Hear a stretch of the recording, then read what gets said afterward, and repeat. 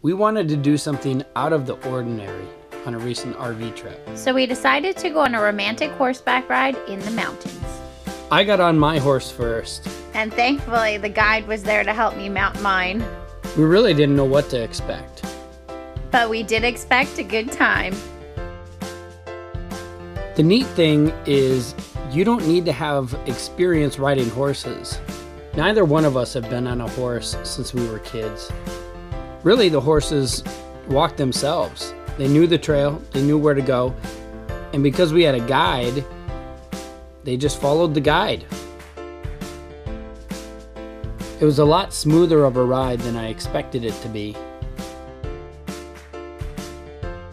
It was just gorgeous. What a great day on the trails.